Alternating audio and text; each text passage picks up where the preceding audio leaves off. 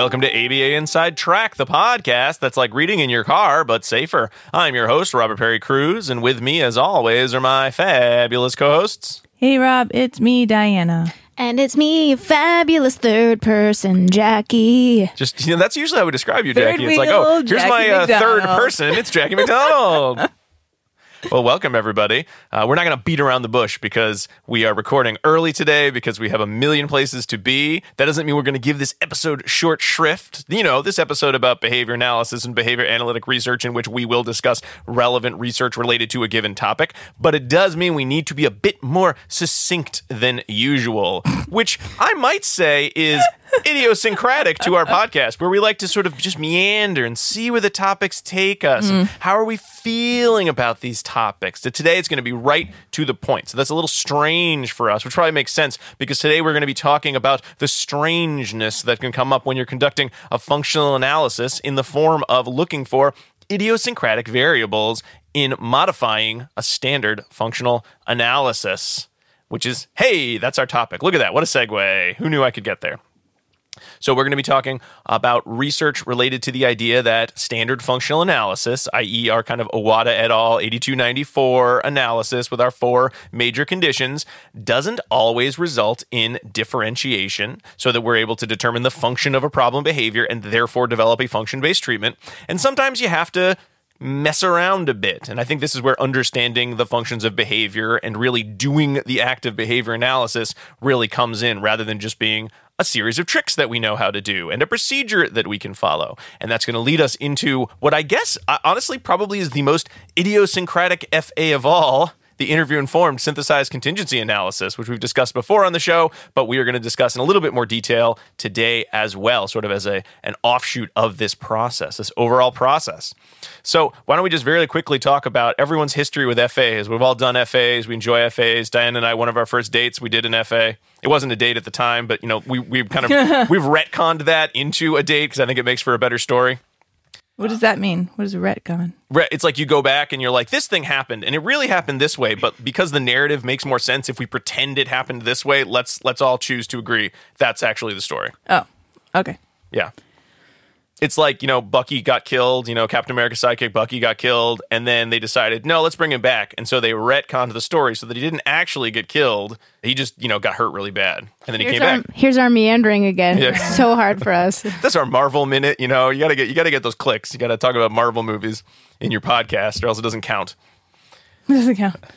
So when you know, our histories with functional analyses, I know that's something that I spend a lot of my time doing, because most of my job is help. Someone is struggling and there's a high rate of a problem behavior. Why are they doing it? What can we do to support them and help them? What are the skills they're missing? So I, for a very long time, have used standard FAs. I've sort of, you know, much more moved into using the practical functional assessment procedure myself, just for a lot of reasons, some of which we'll talk about today, some of which we talked about on older episodes. I'm glad you do FAs, Rob, because in the introduction of my study that was published in 2020, they said that almost 63% of BCBAs reported that they almost never conduct FAs during their job. That seemed like a My lot. monocle flew across the room at that statement. Yes, it is true. And there are a lot of factors that go into it, one of which is it can be annoying to spend the hours it can take to do a functional analysis and then get undifferentiated results, which is often a challenge. So a lot of what we're going to talk about today is the FA and making the process better so that more people can use it. And I think there's some kind of good directions to go into, but we'll get into that. Sure. But both of you, big fans of functional analyses. I know knowing functions of behavior, but that's not really your day job anymore. Nope. Professors. I do collect some. I have a side hobby, right, where I direct an autism center. And so we do some It's fun to stay busy. there. Yeah. So, but I don't directly do them. I only supervise and consult toward them. So yeah, Diana does that as well. So that's kind of what we do with FAs. My favorite FA is the trial-based FA.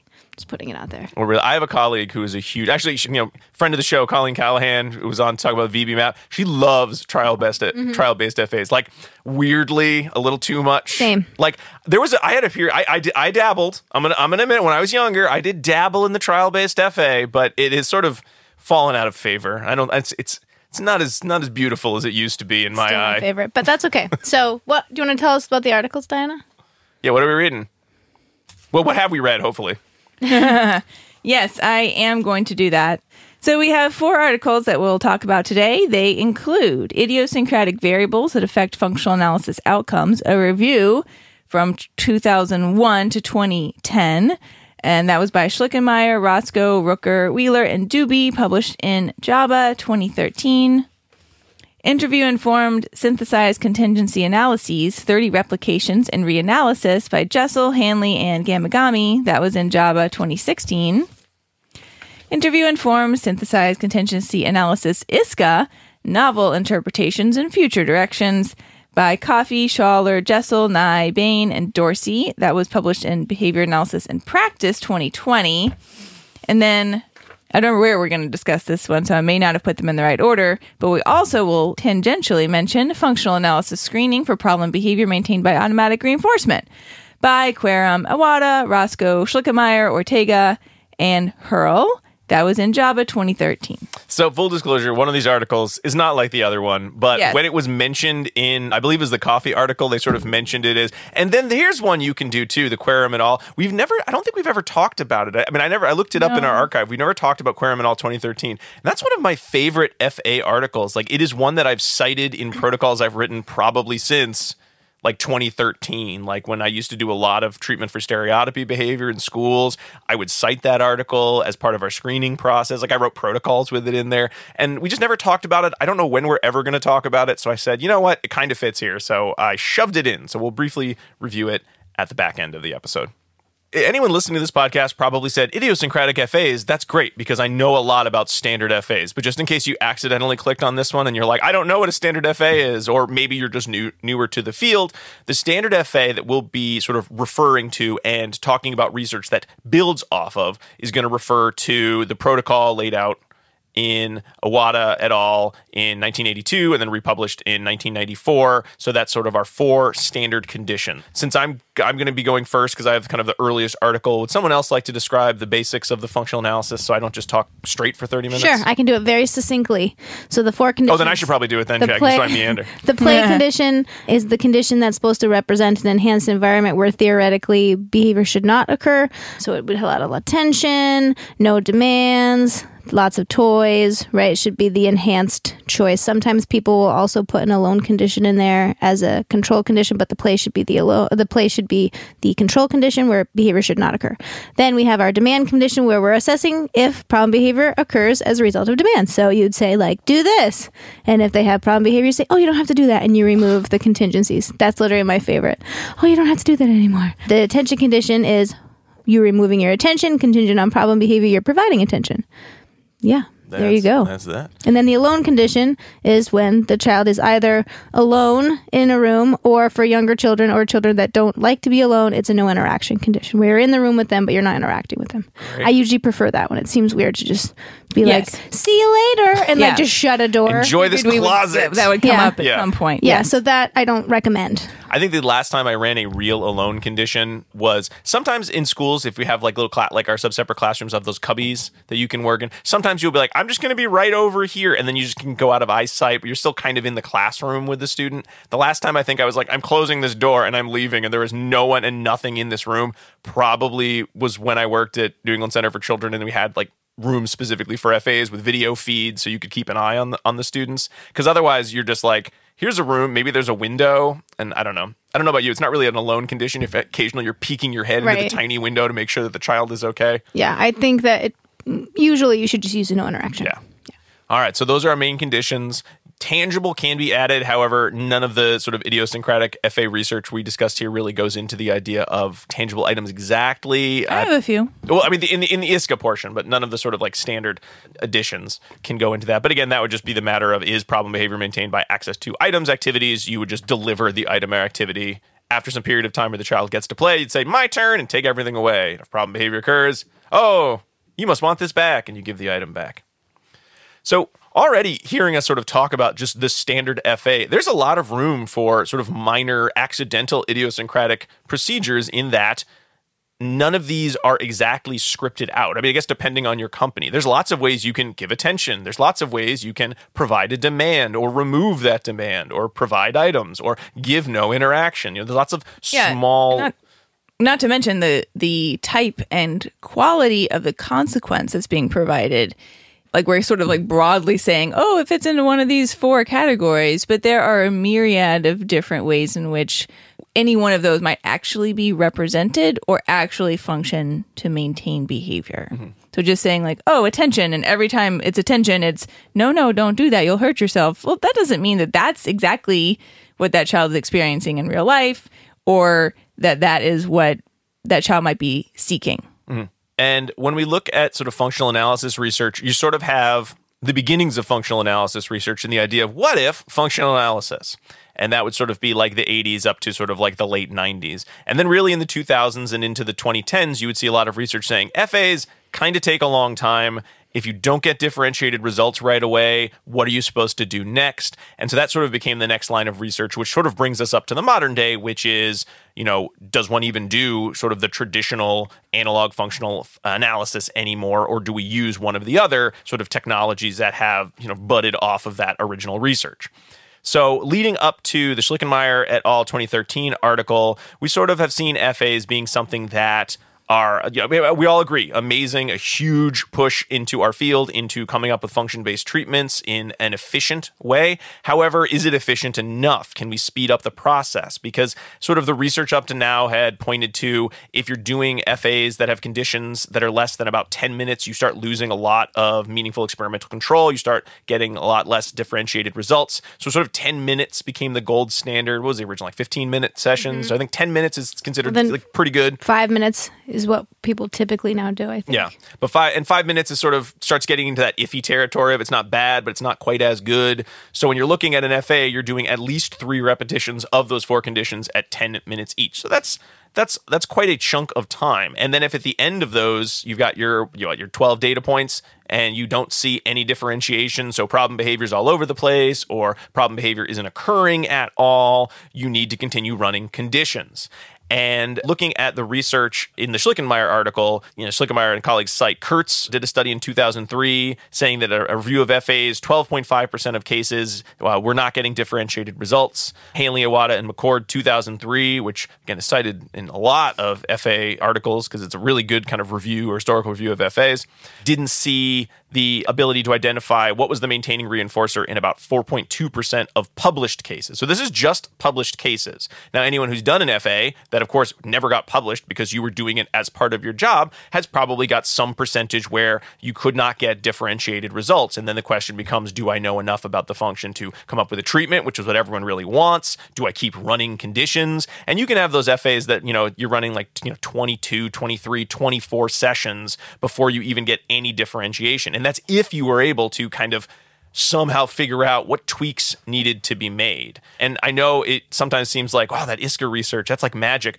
But a lot of professionals who've been doing this a long time probably inadvertently did some form of a synthesized functional analysis way before 2014's publication because you just had to say something like, I'm not getting good results. What might it be? Oh, I bet I'm not using the right work. And then you sort of switch, I bet it's a combination of this and that. Let's smush it together. One article I really like too, if you're looking for other variations of FAs, is they kind of smog it together as Iwata and Dozier, and I think it's 2008.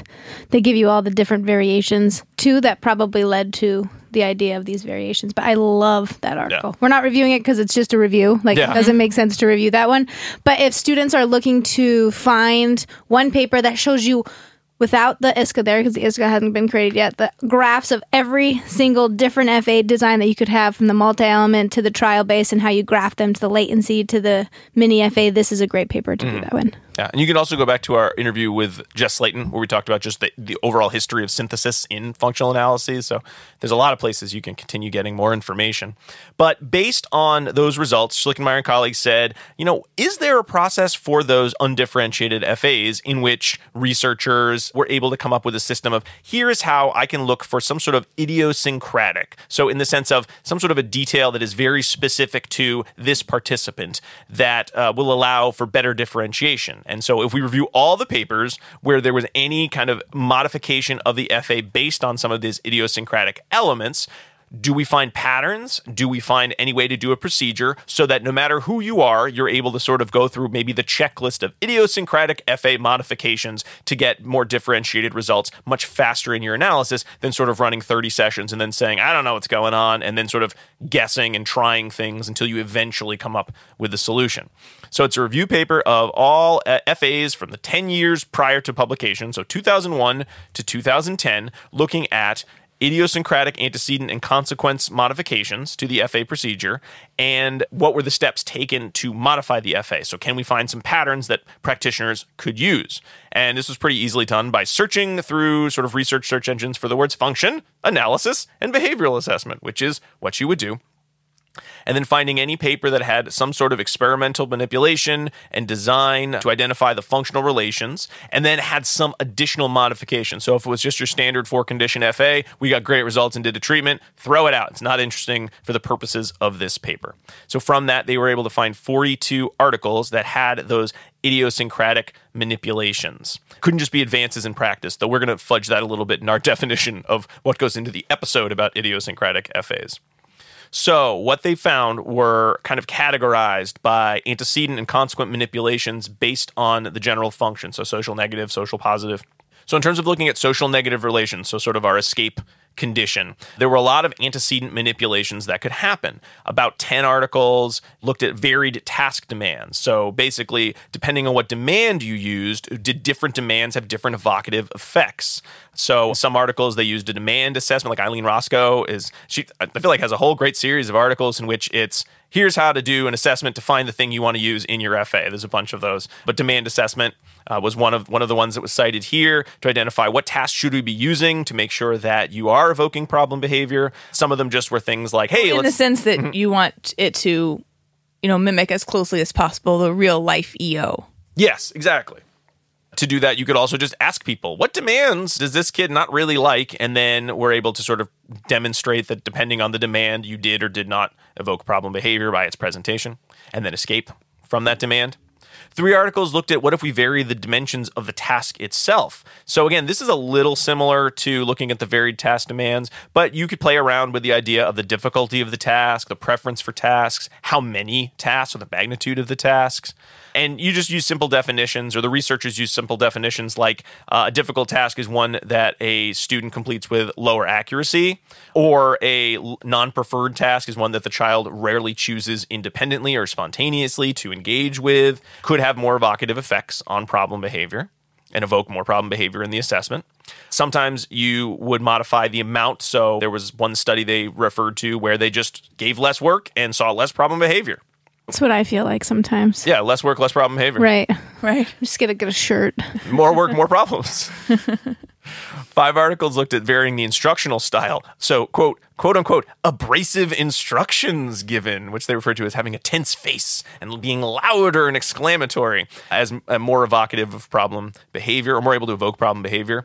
Looking at the differences in types of prompting, vocal versus physical prompting, looking at whether reprimands or corrective feedback were given immediately following errors or given later on after the error had occurred, so the distance between the error and the feedback. I actually did a practical functional assessment recently where we were specifically looking at the type of prompt given as a mediating factor in whether or not we could reliably evoke problem behavior.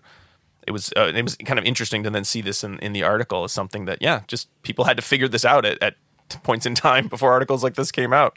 Even things like what rules were given in the instruction. So one student in one paper found if they said, if you have problem behavior, then you're going to go to timeout, actually resulted in lower rates of problem behavior than if they said, if you have problem behavior, I'm going to take this work away. Like that actually evoked problem behavior. So just the type of instruction given. So it could be something very specific when we talk about the idiosyncratic features.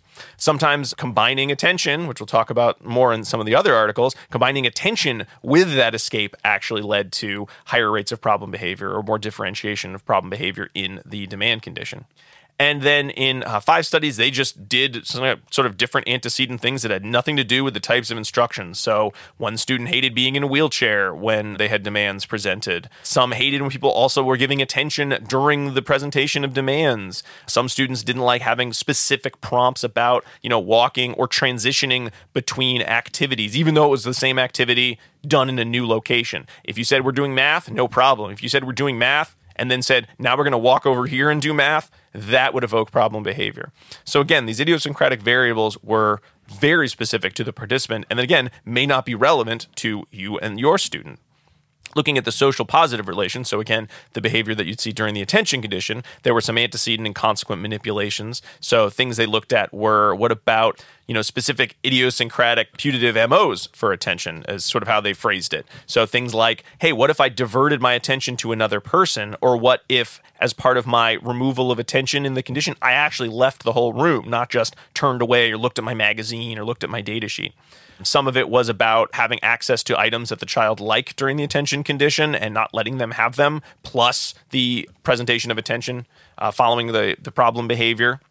And for one individual, it had to be specifically their items. It couldn't just be any item, so it had to be magazines with their name on the mailing address. And I'm taking this magazine and I'm going to read it. That's what I'm doing while you're playing with your other, preferred items during the attention condition. That could evoke problem behavior. Another study even looked at combining antecedent manipulations, which again is not new nowadays, but in 2013 was something that wasn't necessarily published quite as much. So task materials plus diverted attention, or task materials plus denial of access to a high preference item.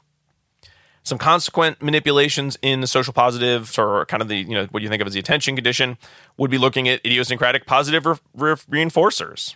So looking at specific form of attention. So some children respond to attention when it's in the form of reprimand or in the form of comments that are unrelated to the problem behavior. Some like the physical component of attention, which is usually why you give both physical and verbal sort of attention in that condition.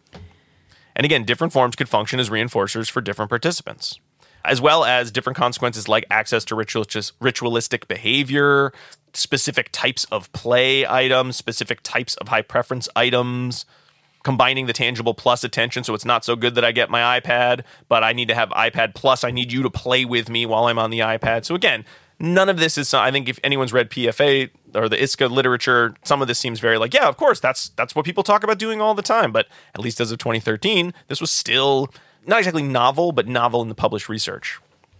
And then even automatic reinforcement, depending on whether there are items present or not present, you might see differentiation. So in a lone condition, having no responding, but when you just put items in the environment, a high rate of responding suddenly occurs, even though that's really the only change. So it does seem like there are lots of little things that can change your results in an FA. Even things like, was someone sick? Were there noises in the environment while the FA was happening? These are some other, they call just other contextual variables because they don't really relate to the procedure. The other category. The other category. The amount of rapport between the therapist and the participant, where less rapport meant more problem behavior. Which, again, you might not think of. You're like, oh, here's your favorite teacher. They'll do your FA with you. You should probably have picked someone who they've never met before. But again, that's not always the case. It's idiosyncratic. And the idea that the controlling variables might change across sessions. They talked about one study where the FA found a tangible function when it was completed in the student's classroom, but it found a completely different function, an attention function, when they ran the same procedure out on the playground. So again, the context is going to be relevant, possibly all the time, but certainly in this context of kind of idiosyncratic variables or undifferentiated results. So again, the end of this is now, what would you do with this information? So they looked at, well, how did people come to all these really cool conclusions? Because you read these and it's like a mystery. Oh, they solved all these problems. But when they looked at the research to sort of talk about, well, how did these really brilliant people find these idiosyncratic variables? About 28% of the studies just sort of, watched the student for a while and said, I don't know, let's add this. About 26% just kind of had these anecdotal reports of saying, hey, sometimes this for the student. They often have problem behavior when they can't play with these gun toys, but they don't care about these other toys as much. Great, throw it in the FA. 19% of the studies actually did more formal. Chuck it in the blender. Yeah, just throw it all in there, right? 19% looked at, they actually did a descriptive assessment in addition to the FA to sort of add to the FA components. 16% did manipulation and observation, which wasn't super well defined, but to me just sort of sounded like while they were watching the FA, they said, I don't know, I noticed this seems to be happening. What if we add this component? It seems like when the reprimand is the attention, they seem like they don't like that as much, so let's just do that more consistently. Kind of seemed like what that part was. 7% of the articles they reviewed did some other indirect assessment, like a preference assessment or demand assessment. And then 30% just sort of did something and didn't explain why. Just they noted that they changed it and no clue as to why. So 42 studies had about 30 different idiosyncratic variables that seemed to influence the FA results. A lot of the time, it seemed like the main ones were things like changing antecedent variables in the demand conditions, looking at different classes of putative EOs in the positive reinforcement or sort of like the social positive conditions seemed to be the main sort of categorization of what these idiosyncratic variables looked like. And most of the articles usually just did it in the form of, I did a standard FA, I did not get differentiation. Then I started making different results. Some of these articles actually looked at these variables sort of as a means of sort of drilling down into the detail of the relevant variables to make a better treatment afterwards. So you're left at the end of this article with kind of the issue of there's no real way that you could consistently find your idiosyncratic variables, though they may exist.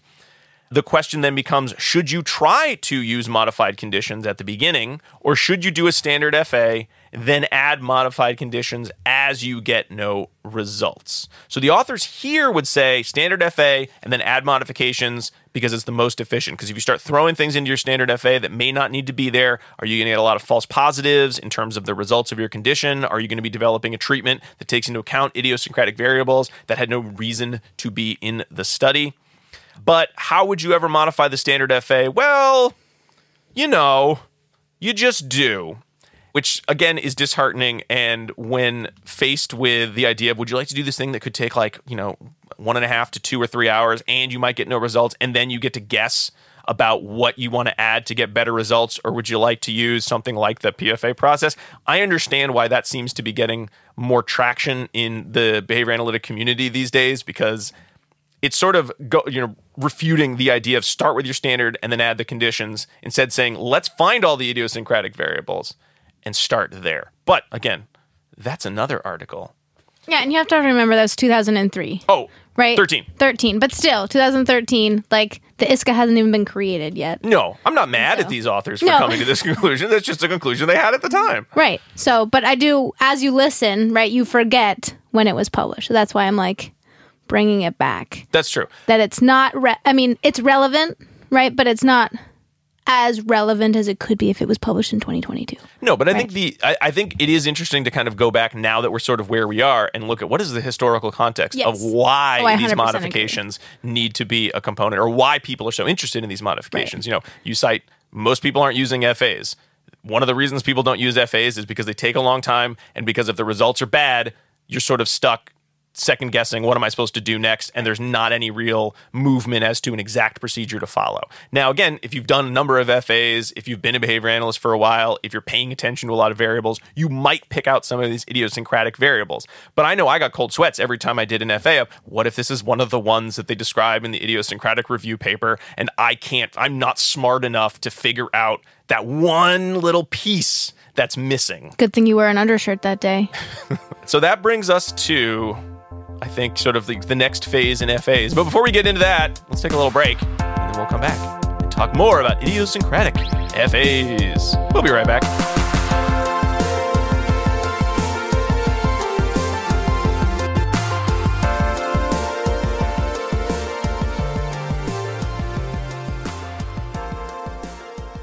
Do you want to be a BCBA? Sure, we all do.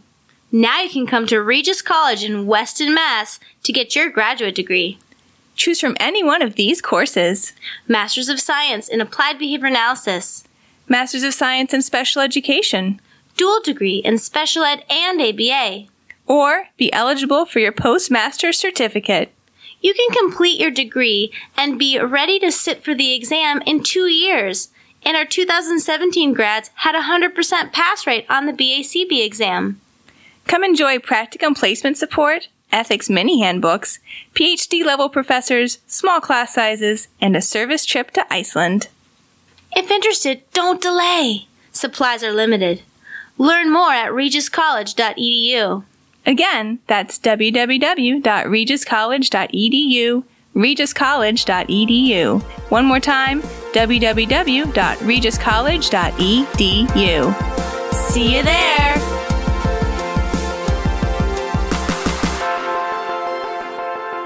And we are back talking all about idiosyncratic FAs. But before we do that, I want to remind listeners that ABA Inside Track is ACE and QABA approved. By listening to the show, you're able to earn 1 learning credit. All you need to do is finish listening, then go to our website, abainsidetrack.com, and click on the Get CEs button. You can also find a link to the direct page to this episode in the show notes on your podcast player. However you get there, don't forget, in addition to some basic information, we also need you to enter one of the secret code words we've hidden in the episode. I'll give you the first one right now. It's poster. Poster. It's one of those pieces of paper, you stick up on a wall. Maybe it's got a picture of something fun like your favorite Disney or Marvel characters. Maybe it's a movie poster. What kind of posters do you guys like? I like realist posters. Realist posters? Please stop hanging up posters. Oh, Dinah does not want people to hang up posters. No, that's to you. That's directed to you. I don't hang up posters. I put them in a nice frame now. Oh, okay. I'm getting a face. Anyway, poster. Don't worry, Dinah won't write you a nasty letter when you put that in as the code word. Poster. She'd be like, please don't hang these up. Yeah. I won't accept your code word. I hate this. I remember that original argument. We start moving into a house and then posters just start happening. Yeah, no, that's for college. I remember Matt had this huge Bjork poster where Bjork is naked except for a leaf. And it was like in our dining room. And I was like, well, if you're going to put this in here, you just have to put a frame around it. Yeah, we have some good framed posters. We got some good vintage really Disney, funny. It was just kind of hilarious. I was like, there's a naked lady in our living room. Not anymore. It's time to graduate beyond those. Oh, I'm still trying to find a place to put my big Akira poster. Because nothing says absolutely not. Cool guy like an 80s anime poster. No. It says, hello, I got divorced recently. Hi. Okay, Anyway. So let's continue our journey through the idiosyncratic FA literature. I like how you said that, journey. Yeah. Welcome to England. I don't know where they say journey. Nowhere. Nowhere? Okay. Fairly certain. Okay, so now it's my turn to talk. I'm going to review the Jessel article from 2016, but in sort of this the segue that happened in your commercial time was that we're moving away from really thinking about identifying one particular function for whatever challenging behavior we're looking at, right? And so that was a lot of those studies that you just reviewed, Rob, that was the ultimate goal. Is maybe it's a funky function, right? Or maybe it's not exactly standard, but we're still going to identify this one thing that's going on. And it was a little bit of a departure, I think, from the standard IWATA quadrant, in that there's these 4 big quadrants of behavior, right? Positive, social, negative social, tangible, which is also positive social, by the way, and automatic. And in the Schlickemeyer paper, it still fits into one of those quadrants, but we're not just defining it with such a big, broad brush. But we're still going to say yep, this behavior is social, positive, maintained, but it's only under these sort of smaller set of conditions. And that was sort of part of this whole progression that we're discussing here. And then when we get to these other articles, ones Jackie and I are going to talk about, which I think are going to have a lot of overlap in their, overall view, because they're just continuations of the same thing. We are moving into thinking about the application of the IISCA, but the point of which is to identify potential synthesized contingencies. So now we're no longer saying, yeah, it looks like social positive attention, but under these specific set of parameters. And now we're instead saying, I think that there's a component of social positive attention here, but there's probably also a component of negative social attention present as well. And I know we've talked about this before because we talked about the IISCA before, and we've had Dr. Jessel on as well to talk about some of these aspects too. But one of the theses, I guess you could say, of the IISCA is... Every time I hear theses, I just giggle. Yeah, well, that's a great word. Is what Dr. Hanley says, you're never escaping from something to nothing, right? All of our environments are very complex, and it's never happening in isolation that there's only one variable at play. So the idea with the IISCA here is that, okay, not only is it probably a very specific, idiosyncratic, individualized set of circumstances that this behavior is responding to, but likely there's not just one quadrant in which we're going to find these multitude of variables lying. There probably are going to be multiple components here that are contributing to the behavior. So the idea with the Jessel paper and the IISCA generally is that we're going to identify these set of circumstances under which behavior is occurring, and that's all that we're really looking to do in this assessment phase, right? We're going to find the set of conditions under which we don't see challenging behavior occur, and then we're going to find the set of conditions under which we do see challenging behavior occur. But it might be a whole, paella of ingredients that are present together. And it's okay if we have extra ones in there potentially, and we haven't singled out like the one exact one, because we're going to move quickly from assessment to treatment and start to teach this individual how to access all of their preferred things instead. So that's kind of the idea here. In this Jessel study, where they're really focused on FAs as they often happen in the standard format, it's taking a really long time. They can be inefficient.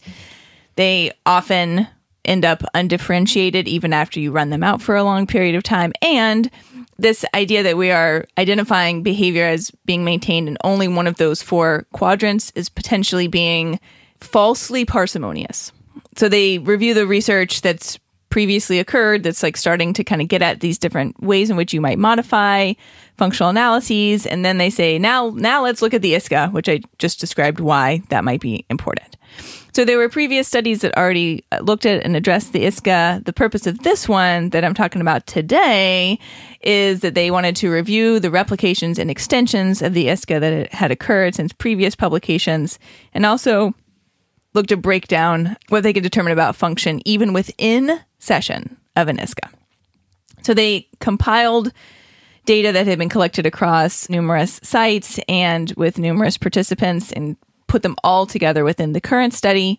So they had 30 different IISCA data sets that they were looking at, which represented 20 different participants, a range of ages from 1 year, 8 months old, all the way up to 30 years old. The vast majority were male, and the vast majority also had an ASD diagnosis, but not all of them did. And then the dependent variables here were exactly the types of behavior that you often see targeted for decrease, such as aggression, disruption, self-injury, and then for a few of them, there were also some loud vocalizations as well. And then they went through the process of the IISCA, right, which includes the interview, and then in order to determine the hypothesized contingencies and whatever variation of synthesized presentation they might have, and then a very quick test control comparison. So we're no longer doing those 4 different standard FA conditions. Rather, we have just a control condition in which all the good stuff's there, and a test condition in which the good stuff is presented contingent upon the challenging behavior. And that might honestly only look like 5 sessions. Mm-hmm. Control, test, test. Mm-hmm. There's a test there on the end. There's a real magic when you can get those five conditions, right? Especially when you can do like shorter conditions. Usually that's 5. I know that they went from like 3 to 15 in some of these. Some of these 10. 30 up to 10. Yeah. Mm-hmm. But when you do the 3-minute conditions and you get that differentiation after 5, and you're like, wow, I did this whole thing in less than an hour. The interview, created the protocol, ran the test, and we're doing treatment within less than an hour. There is something that just feels very magical. Right. And this is not just beneficial for you as a practitioner, but it's highly beneficial for your client as well, because the time that you spend in assessment is the time that is important for you to understand what's happening, right? But it's not a period of learning for your client. They are still engaging in whatever challenging behavior it is that has brought you into the picture. So the longer that assessment period lasts, the more delay there is before they can start learning what's going to be meaningful and functional for them. So the quicker you can get in and out is highly rewarding on all sides. So like I said, I'm not going into the details on the interview process. You can listen to that in our episode on the IISCA. But in the control condition of the assessment portion here, in the control, all the putative reinforcers are present. So all the potential good stuff is going to be there. If it's experimenter or parent attention, that's going to be present. If it's no demands happening, that's going to be present. If it's like playing with your dinosaurs while talking about all your favorite things and asking your parent to go make silly sounds, then all of that's going to be present. If problem behavior occurred during this, it would not have been particularly consequated because, again, all the good stuff was there.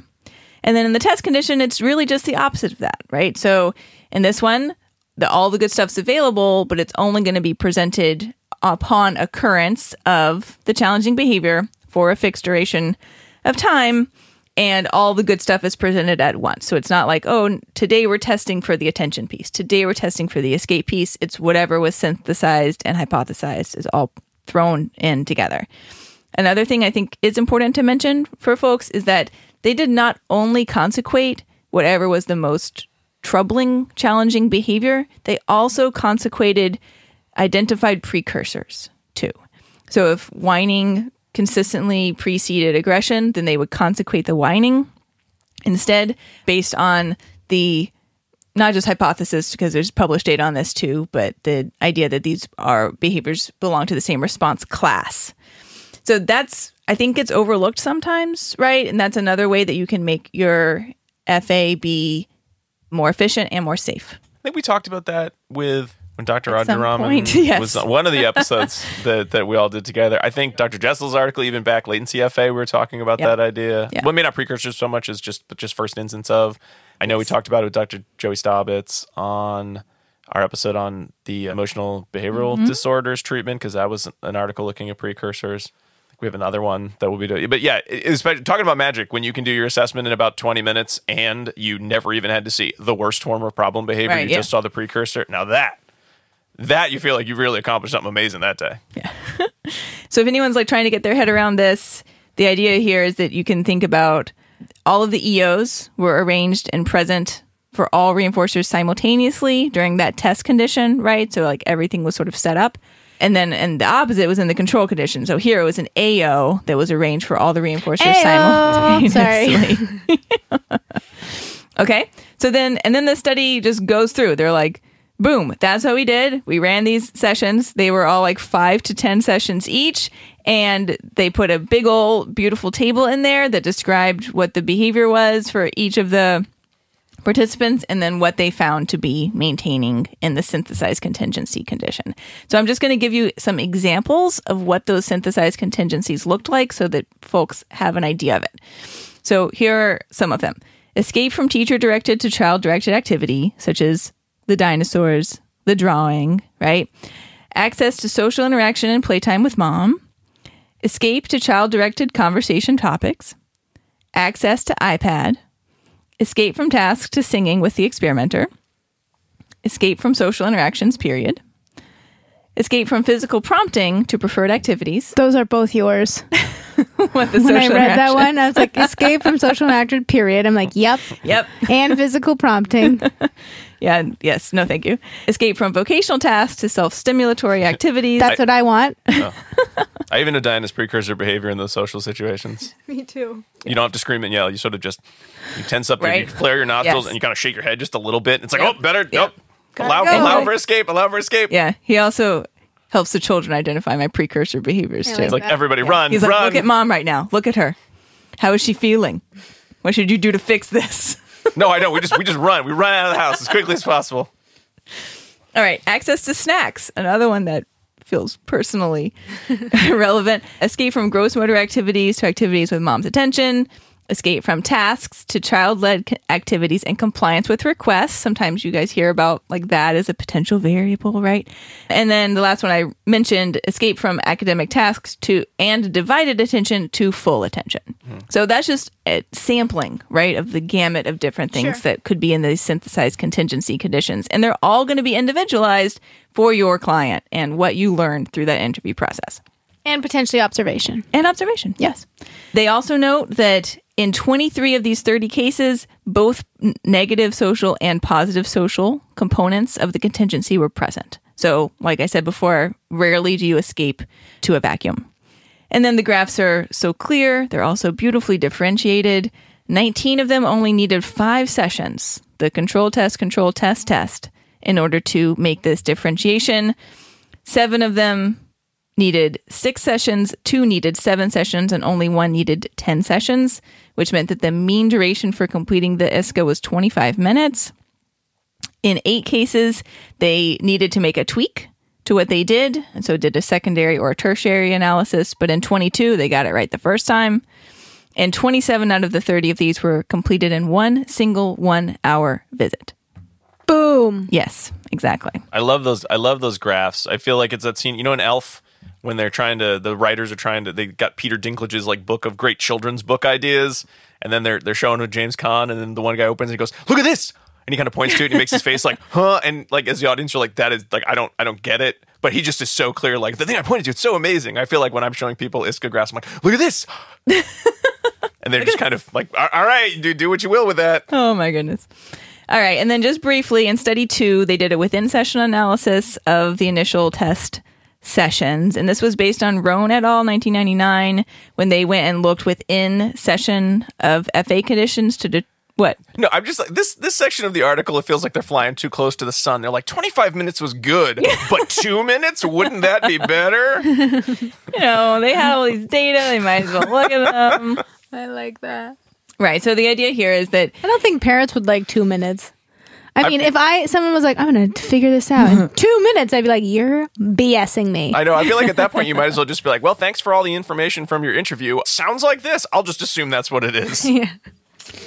But you can't be certain. No, I know you run the FA. I know you Wasn't can't. it for a while that they had talked about even getting rid of the observation? It's not that they don't usually do the observation anymore. It's not that you can't do an observation. It's just it is not a requirement of the. I still think it should be. If you've never seen the kid before and you're just walking into an assessment without ever seeing the kid, that seems funk to me. But I mean, that's just me. Maybe because I'm old school.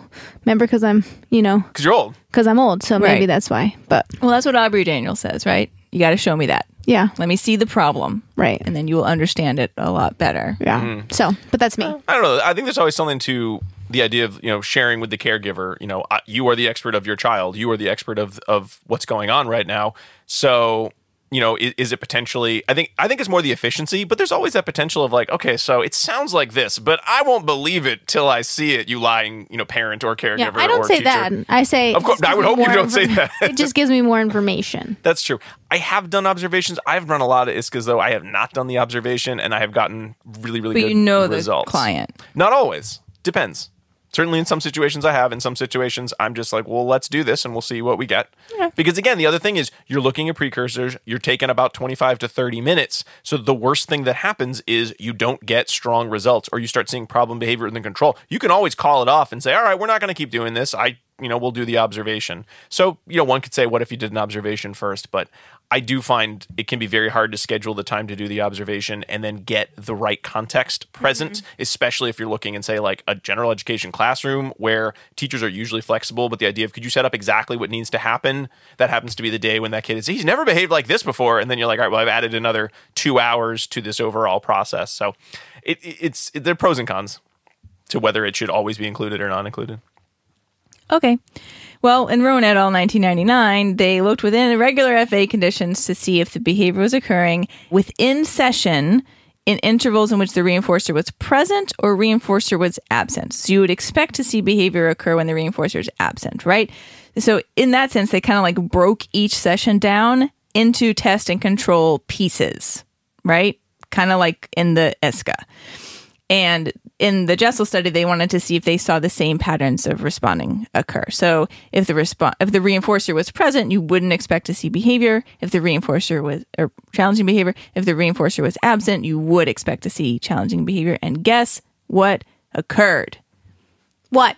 Behavior. The challenging behavior was present almost exclusively in reinforcer absent intervals. So even within the already truncated test control arrangement within session, if you use the same test control model within the session, you got the same results. That's why trial best phase work. Just put it out there. They take a lot longer than 25 minutes, though. And then I wrote, they graphed it all which ways. We got so many ways to graph it, but that was the result. Yeah, That's fun. I like study one. Study one the best of these two. Study two felt like it was a little bit too much of a victory lap. Like let's slow down a bit. That's great. Let's hold off. All right, now we have I'm moving on. I'm moving on to my study. Okay. Moving on to my study, which talks about the Which is IISCA. what if that study, but then we just talked about what you could do after this study. After this study. So this one was 2020. So what they wanted to do was review all of the IISCA research, and then if they had completed their IISCA, would there be treatment results with those, the effectiveness of the IISCA and limitations across all of the variables. I'm not going to put them in there because there's all of them. They're like across the participants, settings, behavior. We don't need all that. And then some suggestions for future research. So the first and second authors conducted a literature review, and they looked at literature from 2014 to 2018. Sad that this was published in 2020. So it took 2 years. Reviews take It so takes long. forever. Yeah, it's so much work. Anyway. But then that just lets the next person do another know, article right? looking at a different 10 years even faster. I know. So one of the inclusion criteria is that they had to say IISCA in the article because, I mean, the components of the IISCA are not novel, right? And they say that is that so it could do a variation of an FA that's not an IISCA. So they made to make sure that said at IISCA. They included all the studies that included experimental design and treatment results. So they Fun activity for your summer vacation, folks. You can read all of the articles published about the IISCA. Yeah, they're right here. Right here. They're all there. Like you could read them all in not a long time. There's only 17 across 5 journals. I think that is a topic. I think I might have read all the IISCA articles that are out there at this point, all the extant articles. I'm very excited about that. Yeah. So they conducted IOA on all of the articles. And like they looked at demographics and treatment results, and they got 99.3%. Man, when they do that, I'm always like, what happened to that 0.7%? Like, where were they varied? Did someone put age 7 instead of age 8? I just wish someone would always put that in there, but it doesn't matter. I just love it when I want to know what that is. Like, why wasn't it 100? But someone spilled coffee and they looked away and they're like, nope, I'm holding firm that I did not see a problem in that second. And so then they looked at the treatment evaluations. They compared the effectiveness of the treatment based on the results of the IISCA. And so what they said is that it had to result in a 90% reduction in problem behavior. So how they looked at it is they compared the last 3 data points in baseline to the last 3 data points in treatment. Love it. Yep. So the results, they got right down to it. So they had 102 IISCA applications, which resulted in 89 participants. 97% of those IISCA applications were differentiated, which is awesome, right? And then 55 of them, so 14 studies, had treatment evaluations following the IISCA. So it's important to note that 6 of the studies were not part of the Hanley original group in any permutation, because that is one of the criticisms of the IISCA, is that only Dr. Hanley and all of his students perform the IISCA and no one else. That's fair. And I think it's also tough in that Dr. Jessel has published a lot of studies that have titles like, 500 ways to use the IISCA or like 70 like he has used this procedure a lot. So when you look at the aggregate, so many of the IISCAs referred to in the studies were ones that he completed as part of his work, including either this one. with Dr. Hanley or without Dr. Hanley. He is one of the authors on this article as well. So on the one hand, it is exciting that he's been able to do so many replications and then share that information. But yes, then it does bring into contrast the idea of like, well, you're kind of all, friends. So maybe, we have to be a little skeptical about this. Right. So the first which is fair. Right. So the first thing that they looked at was the demographic of all the participants, and the majority of the participants were 0 to 5. They had a diagnosis of ASD. Their problem behavior resulted in aggression, disruption, SAB, or other. Most of the participants spoke in sentences, and most of the settings was in a clinic. So they had a lovely little bar graph for each of those in Table 1. And then they looked at the analytic efficiency and control of the IISCAs. So they said most of the IISCAs were completed in 10 sessions, or 5 to 10 sessions with an average of 5 sessions. The duration of each session lasted between 3 to 15 minutes with a mean of 5 minutes. And then the duration of the IISCA itself without the observation or the interview was between 15 to 100 minutes to collect data. So with the average of 25 minutes. So the interview and observation took around 30 and 20 minutes respectively. So they said that this entire IISCA could be done in potentially 90 minutes, and that would cost around $300. Okay. So I like that they just added that dollar amount right there. And so what they found is because it was going to be done in 90 minutes and not longer for what standard FAs might say. They said it was about a 75% improvement in duration from the standard FA. Yeah.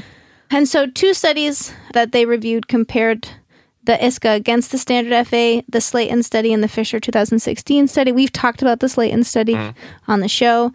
And for those 2 studies, 13 of the 14 participants produced differentiation in the IISCA, whereas 8 of the 14 cases produced differentiation of the FA. So here, we're seeing that the IISCA's better performing and how they're writing it, right? They say 80% of the IISCAs had demonstrated strong experimental control versus 36% of the standard FA.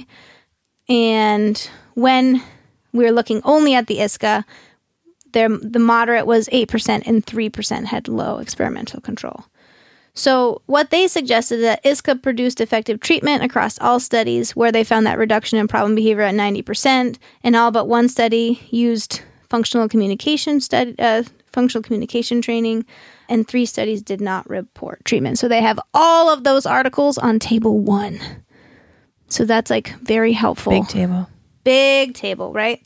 So with the treatment extension, they looked to see whether social validity was assessed, and they said that it was assessed in 40% of all the participants with parent acceptability. That was high, but that's actually not that much, right? So they did say this is a limitation of the IISCA research. Only 20% of the studies on the IISCA assessed for treatment maintenance effects, ranging from 2 weeks to 6 months. Generalization across all the variables, I don't think you need to know them all, was assessed in 47% of the studies, and only 20 assessed treatment integrity.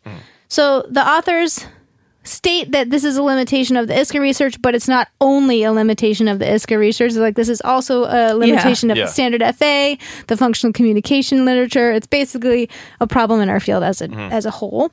And so they did make that little caveat. And with the novel development section, they talked about how in many of the studies they use the omnibus mand, which could be a my way component. And all of but 2 studies used that omnibus band, and 2 studies taught specific mands. And the authors did slant heavily toward the omnibus man, suggesting that if you teach this, it can be used in a wide variety of settings, but if you're just training a specific response, then you have to keep training specific responses. Can I make a request? Sure. I would like, instead of omnibus mand, I just want us to use the phrase ombudsman, like an ombudsman. But an ombudsman? No. Oh. It's not quite the same thing. No, you're saying it fine. I just always want to say ombudsman. I just think that sounds more fun. Ombudsman is a weird word. Yeah, it is. I know. So Try it. Everyone try it out at home. Let me know what you think. Yeah, and I think It's already a weird word. It's already a weird word, but what I would like is more data on that, because I've seen it in clinical practice work very well, and I've seen it in clinical practice work horribly. Really? An Yes. ombudsman? Yep. And so I would like to, maybe we'll just do one whole article. There is an article. No, many articles. I would like to see many replications that this is effective long term, and I just haven't seen that yet. So that's what I would like. So that's one of the novel developments that future research should look at this. There is a recent article. I haven't read it. It's in my folder of things that I can read when I have some like downtime at work, but I have not gotten to that one. Downtime. I never have downtime. You're waiting for a meeting to start, right? And you start reading a paper. Sure. That's exactly what my take your notebook into the bathroom, you read the article. Gross. What mine is, I just sit and stare. But, okay, so that's one of the novels. That's why I read all the IISCA articles, because I constantly have one on my person at all times. Never touching you again. Here's a stack of soggy literature for you. Stop. I always am a little bit skeptical. I've come around on the IISCA because I've seen some good results on it. I'm still skeptical of the omnibus man, only because I haven't... The ombudsman. Whatever. I haven't seen it as successful, right? So I don't know if the author suggests that should be the treatment. I think that's a little bit far-fetched, right? But that's okay. That's for me, right? That's just me. Some people love it. I'm on board if the IISCA's been working, right? But I'm not on board if I don't know. Just, it's fine. If we're officially called the ombudsman, would you like it more? Yes. They also highlighted that Fisher in 2016 found differing results from the IISCA and standard FA. And so they said that the IISCA might provide a standard positive.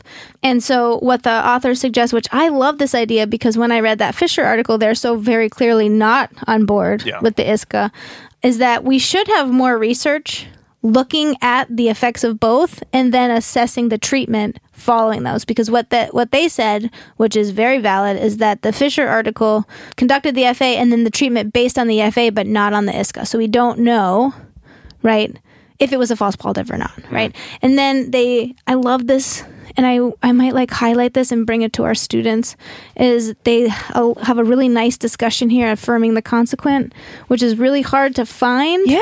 And I looked at it, I was like, damn. So if you don't know, it's a logical fallacy that says that if B is true, then A must be true. So if you run an IISCA and you don't necessarily 100% know the function, because you actually never do, right? But the treatment is effective, then you say, oh yes, this must be the function. So that's what the affirming the consequent means.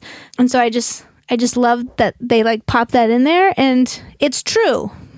It's true, right? You can't 100% say because the treatment was effective based on my result, therefore the assessment was accurate. But at that point, does it matter? Right? And so that's the question we have to ask. Does it matter? One of the suggestions that people say is, well, if it stops working, you don't know which variable to manipulate. True. Yes. But Or what if you can't actually change all of those variables in the natural environment, right? You have classroom full of kids. One is very sensitive to sound. One really wants to, their reinforcer is making a lot of loud sounds. How do you accommodate both of them, as an example? But so the future research should really look at what happens if the results of the IISCA are not differentiated, right? So it actually could take longer than the standard FA, or if the treatment results are not working. So it might be longer than that 90 minutes, which hits up against that standard FA. And they said that there's been a lot of replications of the IISCA, but no one has modified it. So, no. According to 2020. So they're like, we should probably try this with trial-based FAs or latency. There's a trial-based IISCA article I didn't like very But right, that's what they're saying. More replications should Enhanced be choice there. model would probably be the next one, which modifies that's probably the most significant modification of the IISCA. But then, so they just recommend that you use the IISCA and the omnibus band at the end. The people who love the IISCA recommend use the IISCA. So there you go. I thought it was a great article, and I think it was a nice summary of where we should go next. Yeah. So we've discussed idiosyncratic FAs. We've discussed sort of how the IISCA kind of becomes the ultimate in idiosyncratic FAs, making the idiosyncratic syncratic? I don't know. And now we're going to talk really briefly about Querim et al.'s 2013 study, because one of the limitations in a lot of FA literature is what about the automatic reinforcement? Usually you see this as part of an FA, but again, I think for most of us who've worked in the field or done a number of these assessments, you sort of have that sense of it's either socially maintained problem behavior or it's automatically maintained problem behavior, yet neither of these assessments, whether it's sort of, your idiosyncratic standard FA or your idiosyncratic modifications to your standard FA or your IISCA will always catch that. With your idiosyncratic standard FA, you run the risk of, well, if I know it's automatic, why am I running all of these other conditions, which add a lot of time to the assessment? And if it's the IISCA, Josh writes in the article, the IISCA is not meant to determine automatic function of problem behavior. That's in most of the IISCA literature. It's all about socially mediated problem behavior. So you're not going to get an automatic function. And does it make sense to run an IISCA and then say, I didn't get any results, I better say it's automatic? That's the same problem as saying, I'm going to run all of the conditions of an FA.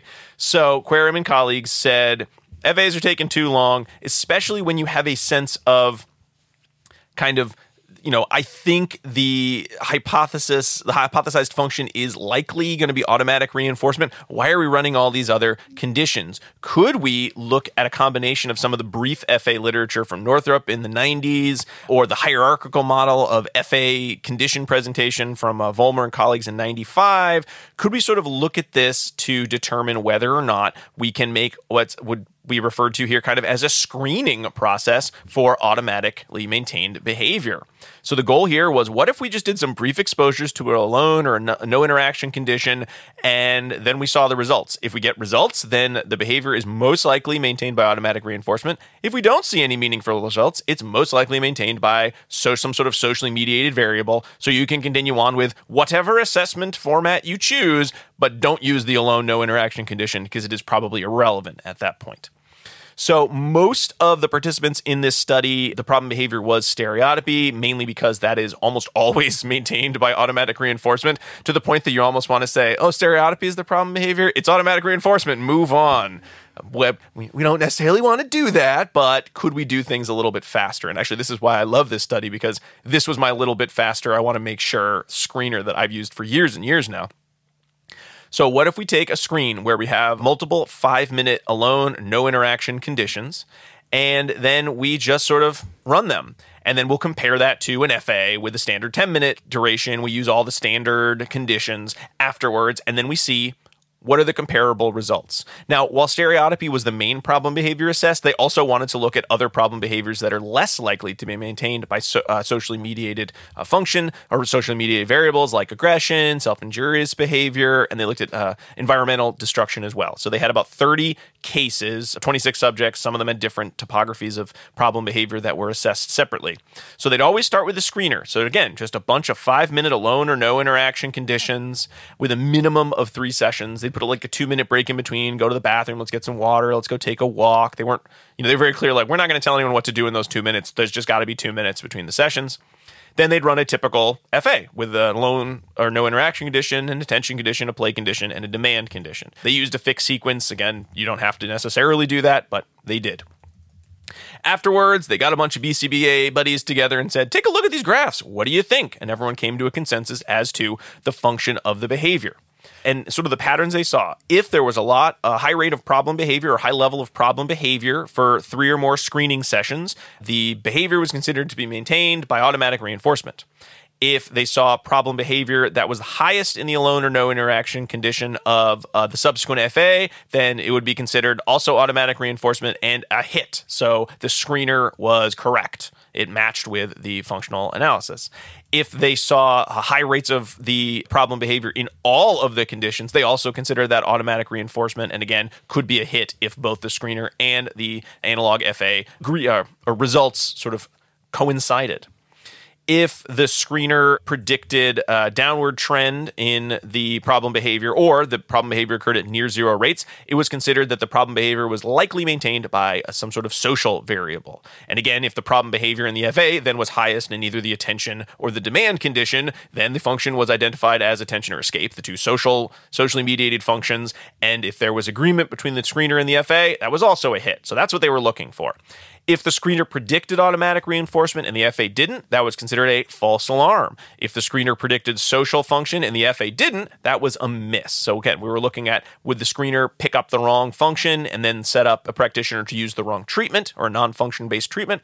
Or would the screener misdirect individuals to completely missing the function as automatic, which would be, the miss?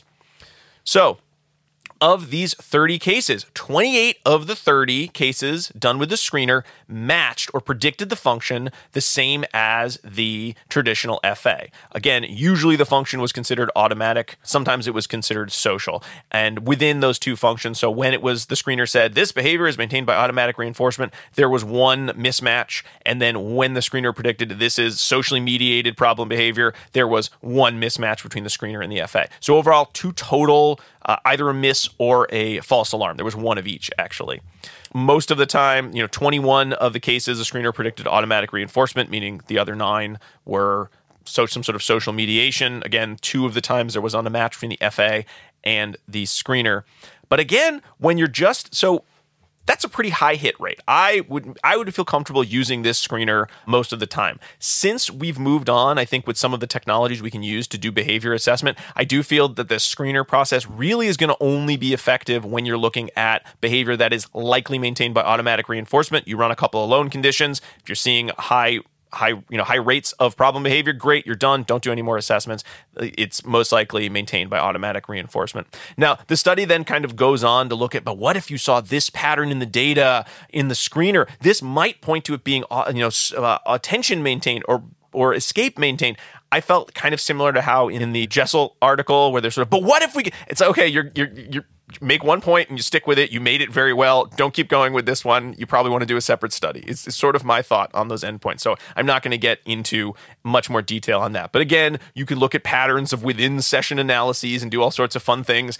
I'm not as interested in some of that component because I do think it gets a little too. You're starting to scrape the bottom of your of your study barrel at the end. Interesting stuff. You don't need to get rid of it, but again, I think that's not necessarily the main point of this article. The main point here is I think this is a very great little screener that you can use when you believe behavior may be maintained by automatic reinforcement. It is very fast.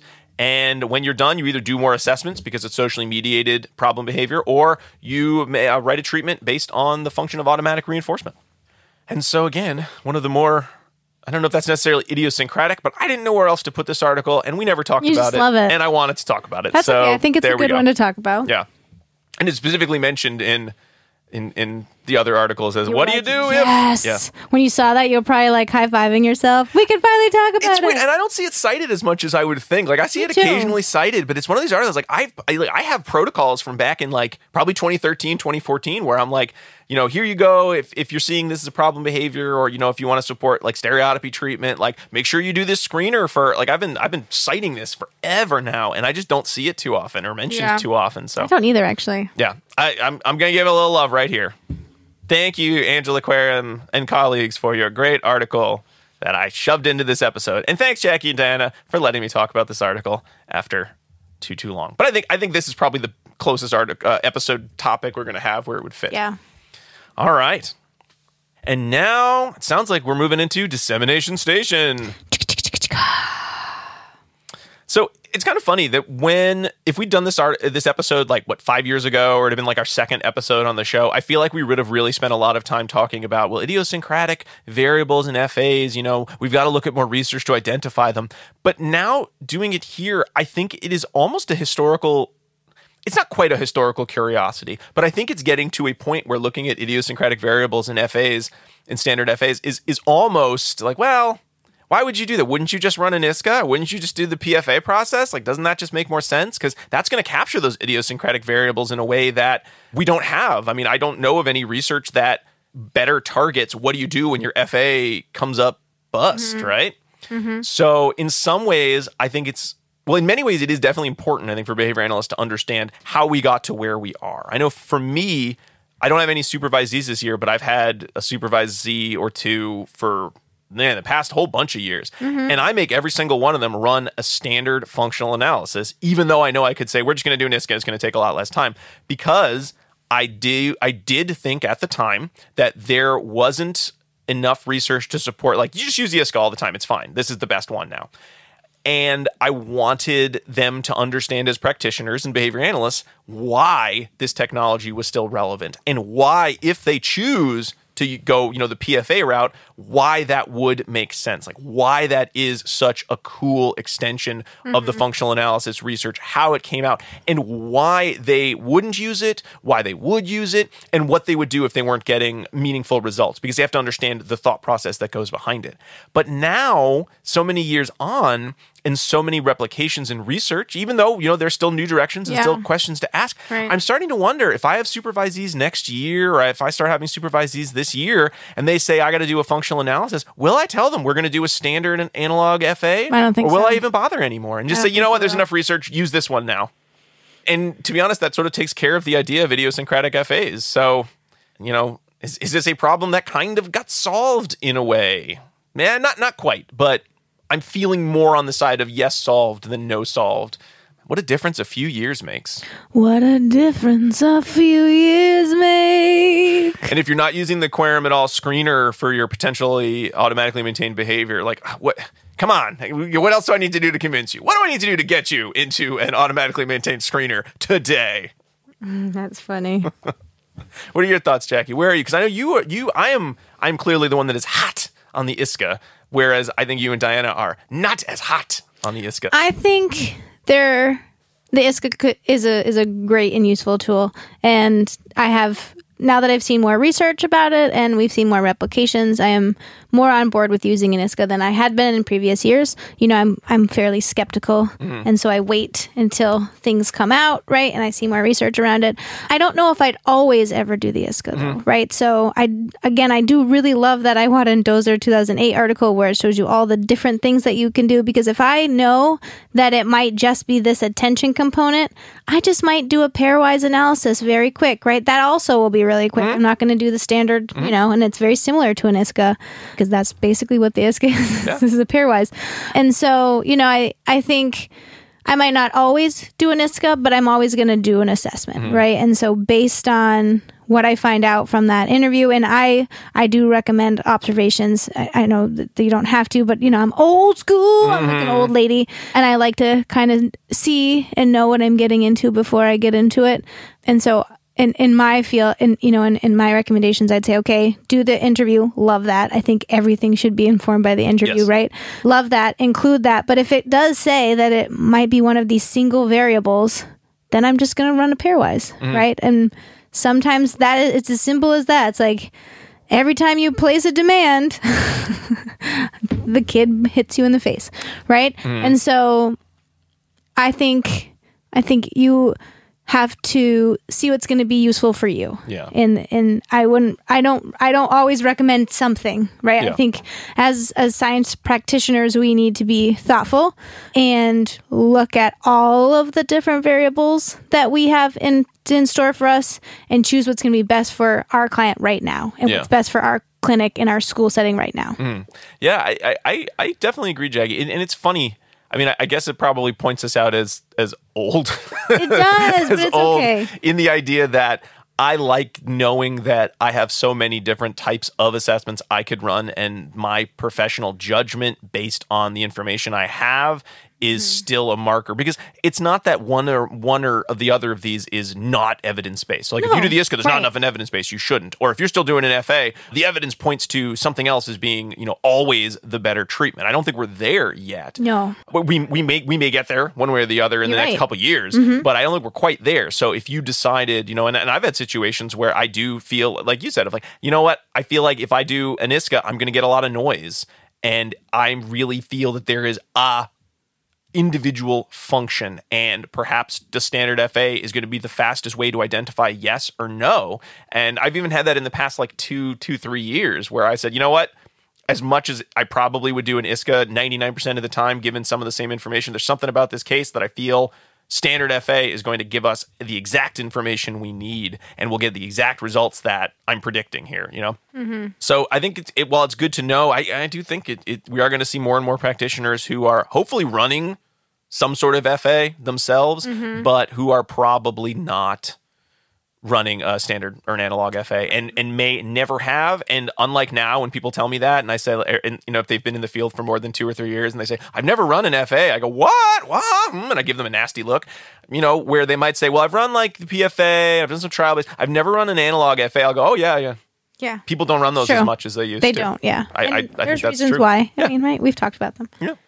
All right. Well, before we wrap up, I want to make sure that we move on to Diana and her pairings segment. All right, so it's time for your favorite moment in the show. It's pairings.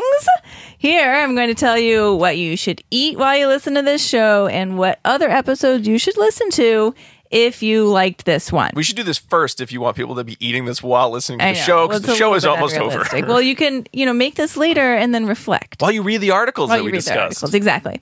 So I'm still working on pairings. Presenting 2 snacks for you for today. And just full disclosure, we're recording this on a Sunday morning. So these are also both perfect brunch opportunities for you. The first is a spinach quiche. And the reason why I've chosen spinach quiche, because there's an unlikely ingredient in a spinach quiche that makes it delicious. Do you know what it is? Eggs. Turmeric. No. Spinach. No, those are obvious ones. The unobvious one is nutmeg. Nutmeg really brings out the flavor of spinach, and you wouldn't really expect it. This is relevant because sometimes in these types of analyses, there's a hidden secret ingredient, being one of the maintaining variables, that actually makes it all work together. So you could definitely have that for brunch, but you could also have some coffee cake. And I'm bringing this up because if you go back and listen to an early Greg Hanley talk, it's available on YouTube, where he's discussing like the, initial versions of the IISCA. He's talking about this idea of synthesized contingencies. And he says, maybe you like eggs, maybe you like flour, right? Maybe you like sugar, but each of those things individually probably isn't going to maintain your behavior in the same way as if I combine them all together and make a delicious coffee cake, right? The end product of those things being synthesized together is much more rich, delicious, and reinforcing than the individual ingredients and components. So that's his comparison for individual maintaining variables versus synthesized. And that's why you might also enjoy a coffee cake while you listen to this episode. Finally, if you liked this, there are many other episodes you might want to go back and try. Episode 7, where we discuss trial-based FAs, might interest you. Episode 66, where we had Dr. Joshua Jessel on to discuss latency-based FAs, might interest you. Episode 110, where we had Dr. D2 Rajaraman on to discuss the IISCA, might interest you. Episode 166, where we had Dr. Jessica Slayton on to discuss the history and evolution of functional analyses, might interest you.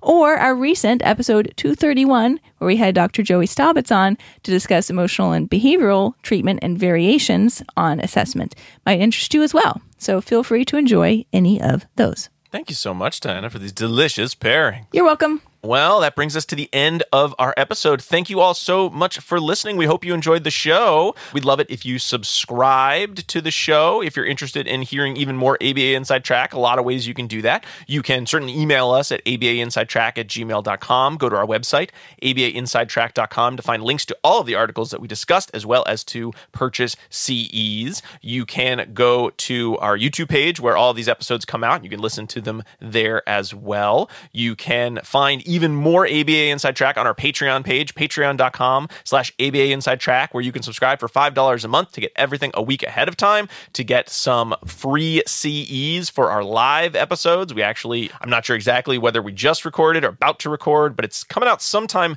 this month, our recording where we continued to dive into the history of behavior analysis and conversion therapy. And we discussed, of course, the ethical challenges there and some of the steps that researchers took back in the 70s, and potentially could we fall into backing the completely wrong horse in terms of where treatment should go in the future, and what can we do to avoid ever having that happen again and potentially doing harm to our clients and the people who are counting on us to support them and their needs. So that is an episode that if you're a subscriber, you already got that and you already saw it and you already got a free CE for it. You can even subscribe at the $10 level to get access to our super long book club podcast. We recently did the parenting book Between Now and Dreams, and this spring we have another one coming out. It is going to be Calling Bullshit, a book all about skepticism in our data world. So if you want to get access to that, it's only available on patreon.com/ABA Inside Track. Oh my goodness, Jackie, I almost forgot. We want a second secret code wode, don't we? We sure do, Rob. I love putting it at the end of the plugs so that people have to listen to them all. The second secret code word is steamboat. STEAMBOAT. Not something you see very often, but at one point was the height of transportation. Whoa, is it slightly analogous to some of our topics that we discussed today? I don't know. Or maybe I just saw it in a book that's on my shelf, and that's why we got the code word steamboat. All right, some final big thanks. Big thanks to Dr. Jim Carr for recording our intro and outro music, to Kyle Sturry for creating our interstitial music, and to Dan Thabit of the Podcast Doctors for his amazing editing work. We'll be back next week with another fun-filled episode, but until then, keep responding. Bye! Bye!